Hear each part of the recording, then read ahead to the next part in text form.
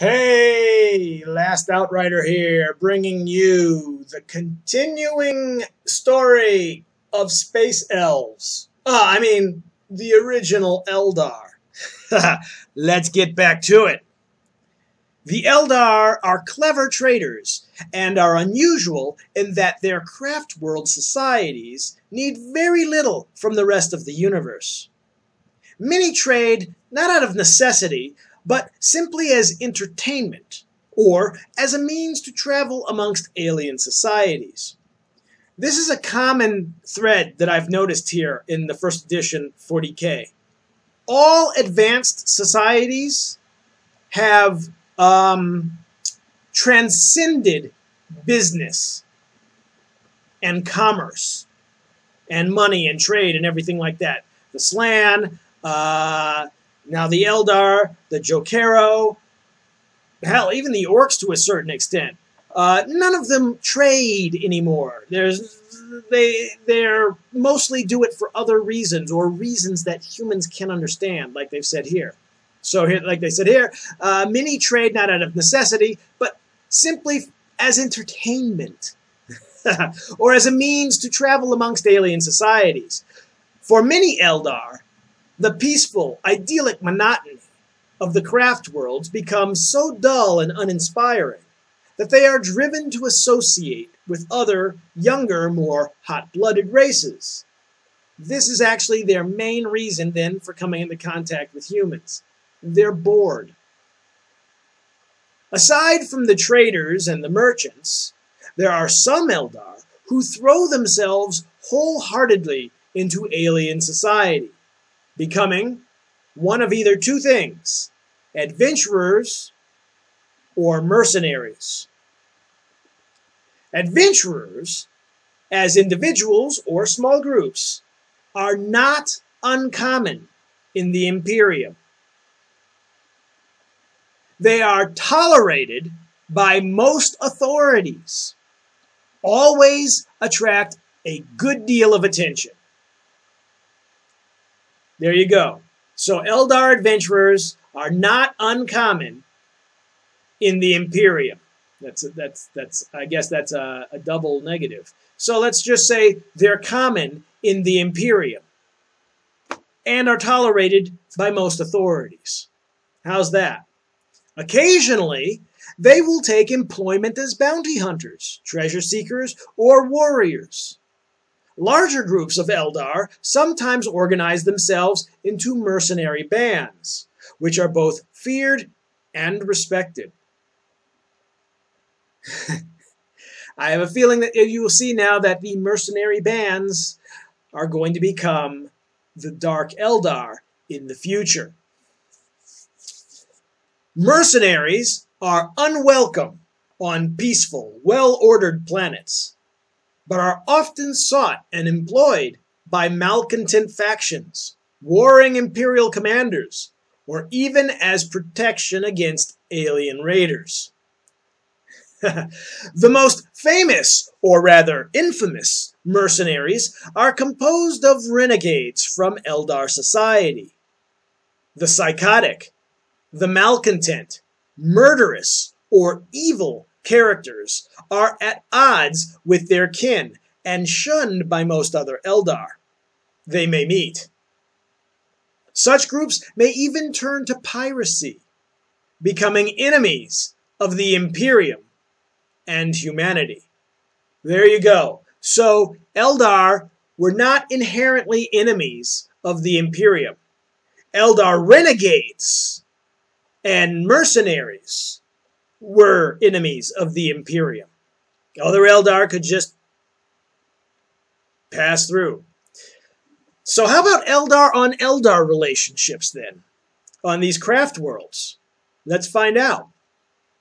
Relations between the craft worlds are sometimes good, sometimes non-existent, and occasionally hostile, so that Eldar from one craft world will ignore or even attack Eldar from a rival craft. All this can appear very mysterious to humans. Eldar are usually secretive about their homes and history, and are generally unwilling to discuss details of their society with aliens. Whilst they share a common heritage and language, the social aspects of each craft world vary a great deal. Eldar legends tell of craft worlds lost for millennia, and who can say what direction these societies may have taken. However, most Eldar societies seem to be aristocratic. Many of the Eldar adventurers encountered in human space claim titles of one sort or another, whereas malcontents often claim to have been disinherited or cheated of a rightful title. There you have it. That is the entirety of what we know about Eldar society with 1st edition 40k. There were no Paths of the Warriors. There was no Fall, no Slanesh, no Aspect Warriors, no Great Migration, no, and this is important to note, no Eye of Terror. Think about that. If that doesn't twist your noodle, think about this. Eldar were not a dying race. There is no mention here of that they're on the verge of extinction or in their twilight days. So they were reproducing, and sometimes even with humans, as often as they like. That also means that there's a lot of half-Eldar running around. Craft worlds, as you can see, they could like, or most likely just ignore each other. It was up to you, or the game master, or whoever you like, to determine anything you want about your craft world. There were an unlimited number of them. And if you can remember from the other part, they said each craft world had an average of 10,000 warp gates on it. There was no Kane, no avatars, no aspect warriors, nothing. They just traveled in the warp and didn't give a crap, which shows you that in 1st edition, there was no chaos as we understand it. Sorry, Chaos players, it's just, it wasn't there. The Dark Eldar were obviously the nuts, the criminally insane of society, basically. But let's go on to some other things. Organization talks a little bit more about their society, where it says, few craft worlds have armies as such. And the most common organization amongst mercenary bands is based around squads of 5 warriors. 10 squads make a company. That's 50. Led by a captain. The size of a squad can vary a great deal, however, including more or less squads. So there you go. Company leaders, however, are the highest recognized rank. The natural aristocratic ranking system of the Eldar provides for leaders of various levels. So what that means is the Eldar really didn't have an army. They didn't need one, and you didn't really have any rank above a captain, because since noble titles were so common amongst the Eldar, if you ever had any larger group of Eldar go to war, their aristocratic titles would already decide the ranking structure in that group before anything happened, before the group even came together. So therefore a captain, which apparently would be ranking of about 50 Eldar to, who knows, let's say 250, would be the highest rank, military rank, you would have in Eldar society. No aspect warriors. No exarchs. No, Phoenix Lords. No Farseers. No Warlocks. No Avatars. In Warhammer 40k 1st edition. Now, let's go on to something else I also found very interesting, buried deep in the rules. I was reading about Eldar technology. Actually, not even technology, transports. I was just reading some of the rules on how you got dedicated transports for them, and this is really fascinating. Eldar are hoverers almost exclusively, other types being a distinct minority. Eldar vehicles are elegant and waspish, but they are no less powerful or deadly for that fact.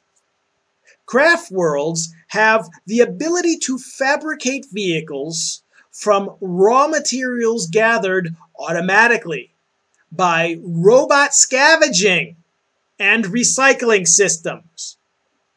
No Wraithbone, no Spirit Stones, no Infinity Circuits. It was normal technology, but this is the part that's really going to fuck with you.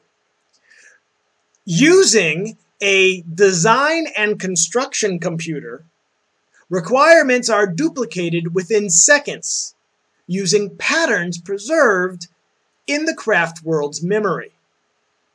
Does that sound familiar? Let's look at that again. We said using a design and construction computer, robots gathered material, brought it into this device, and the computer then duplicated within seconds patterns of machines that it then automatically produced. A design and construction computer. I believe the design and construction computer has a new name today, or a standard template construct, an STC. So it appears, yes, that STCs, these automated factories that just stamped out high technology items, or archaeotech, were first used by the original Eldar. Think about that. Tactics. Eldar are cunning tacticians and very clever at enticing foes into complex and deadly traps. When pressed, however, they are by no means afraid of plunging into hand-to-hand combat, shrieking their blood-chilling battle cries, and laying into the enemy with great ferocity and courage. And that is the original Eldar for you. See you next time. Bye.